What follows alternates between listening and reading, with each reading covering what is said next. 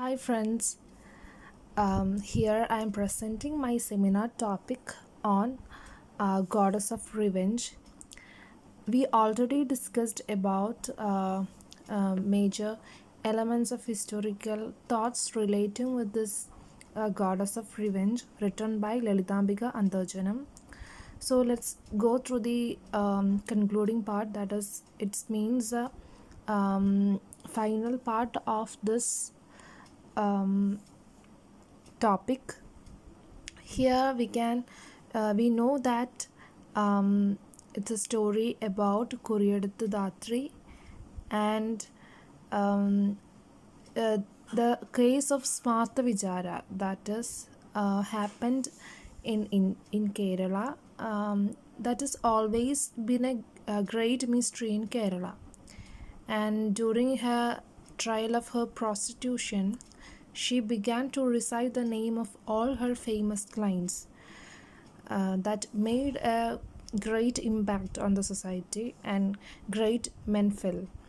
The king had to stop the trial due to these problems, and the Datri case became a turning point in the history of women's reforms.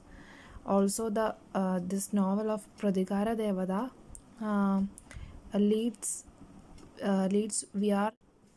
Smartha Vicharam was a trial of a Nambudiri woman and fellow male adulteress who were accused of illegitimate sexual relations.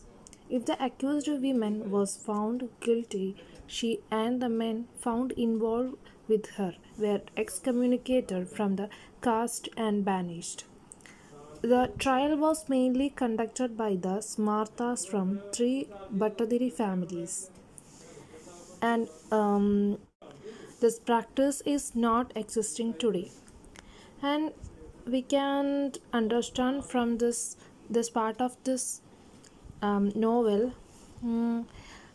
our we can see there is our writer Lalitambika Antarjanam herself, and she is writing it is in her point of view, and we can see it as a first person narrator. And also the another character is Kuriyadatta Datri, and we can see her as a imaginary in this novel or real. But at the end of the novel we can understand that there are some mysterious things about these characters. And in this part we can see she is telling about the historical things that happened to her, and here we can see she mentioned some evidences, which is one man's ring with his name engraved on it, and another gold waist chain, and another's gold bordered angavastram. She used these evidences, the pieces of evidence were used to prove the guilt of 65 men, including Vaidikans. Also, they includes Vaidikans too. And that was not just these 65, but that was more than 65,000 men. That we can see that this trial shaked the major pillars of caste system and such higher and lower class societies thoughts and ideologies. And she during the conversation between the writer and Kuriyadatta Datri, we can see that there are lots of debates, like conversation is happening between them.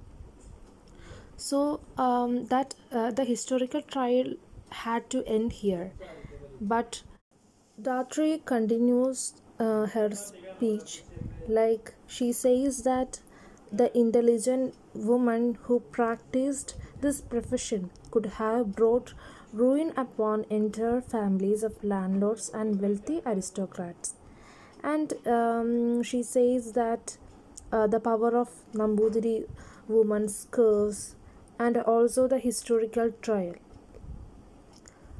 So she says that it's not an act, not a simple revenge performed by a prostitute, or it's an expression of the desire for revenge, which is experienced by all Nambudiri women who are caught in the meshes of evil customs.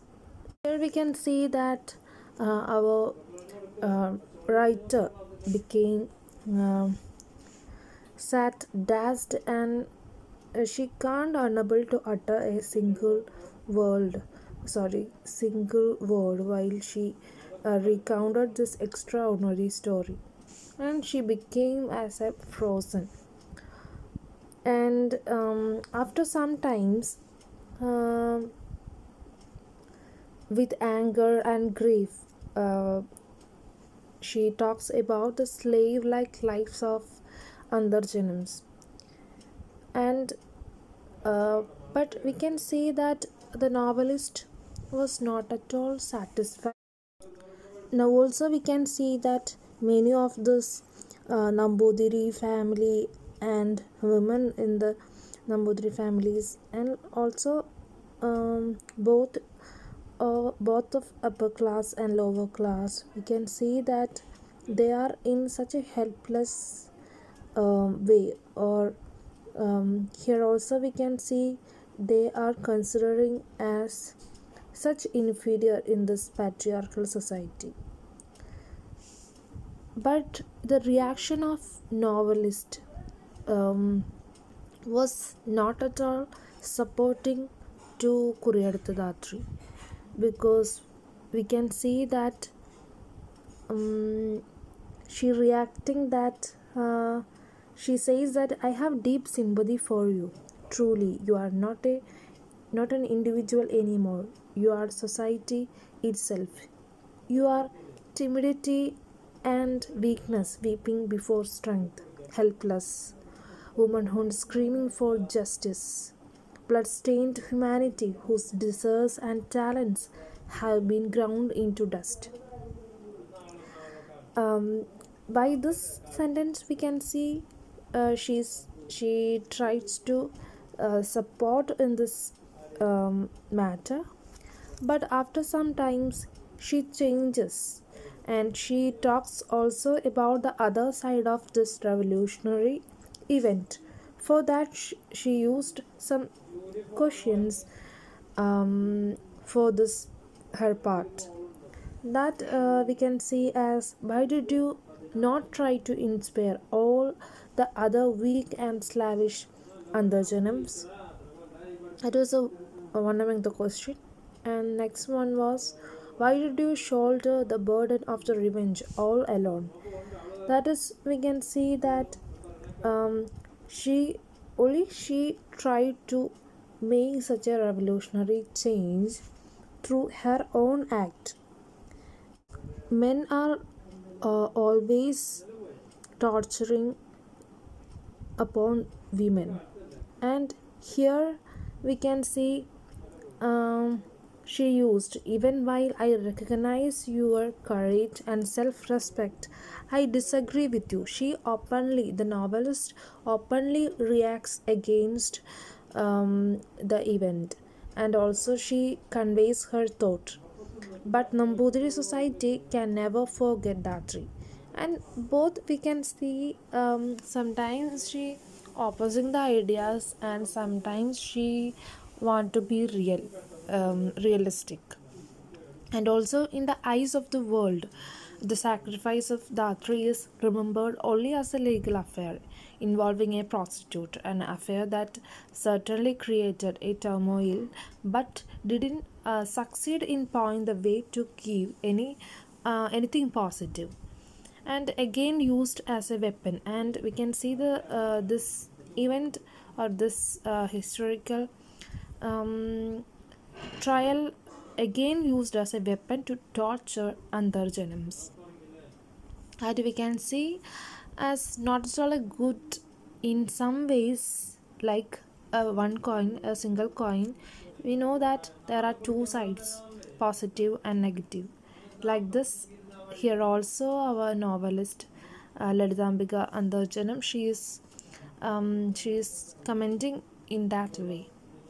Novelist showed a very sympathetic way towards this person, and she says that from the heart of her great silence, she inspires her through as a brave warning and a cry of victory in the society and in the minds of the generations to come. This cry will be or it will still burns high and threatening in the society.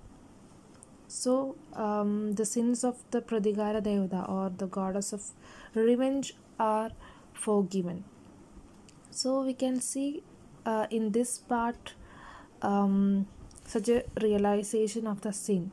Here the Kuriyartha Datri or that person she assumes as Datri, she realizes that her sin, and in her own words she says, "Oh, I am a sinner, a fallen woman, an evil spirit, even my shadow must never fall over society."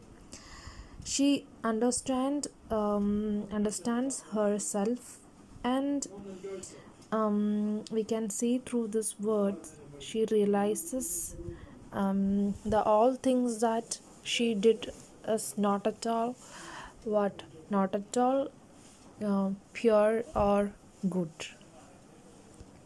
And this is the end of this part. Here we can see the actual thing what happened, the morning mist dream, and continuing to talk her from form faded slowly. Here that form in the first part of this the story, we saw that she saw a faded image like a shadow, and that was not at all clear sometimes.